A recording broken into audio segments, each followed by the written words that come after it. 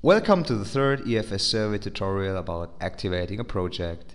Here we're going to show you how to activate the project website check that we have created in the setup tutorial. Basically, there are 3 steps to activate a project. First of all, compiling the project to create the database table, then adjusting the runtime of the survey to determine the start and the end of the survey, and finally, actually activating the project to make it accessible for all survey participants. After creating your questionnaire, you have to compile the project. For that purpose, click on Compile in the survey menu, the starting point for most of your activities within EFS survey. Here you have 3 additional options to select from: maintain or delete the survey data, or just delete the test data. Generally, select the option Delete all survey data and click on Compile survey. Finally, confirm the deletion of all survey data by clicking on Delete variables. There you get a list of redundant variables that are not used anymore.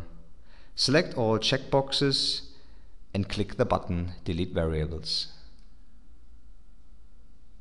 The green short notice indicates that you have successfully compiled the project. Next, set up the beginning and the end of the survey by either using the drop-down boxes or the calendar function. Please notice that you have to adjust the runtime of the survey in Greenwich Mean Time. To do so, check out the current Greenwich Mean Time. Finally, you have to activate the project.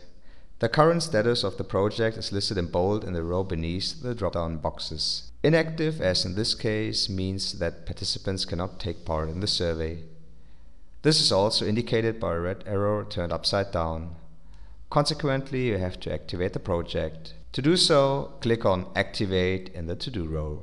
Now the survey is compiled, activated, and the runtime is adjusted, so you can continue working on the next project step, testing the project. Learn more about the following project steps in the next tutorials.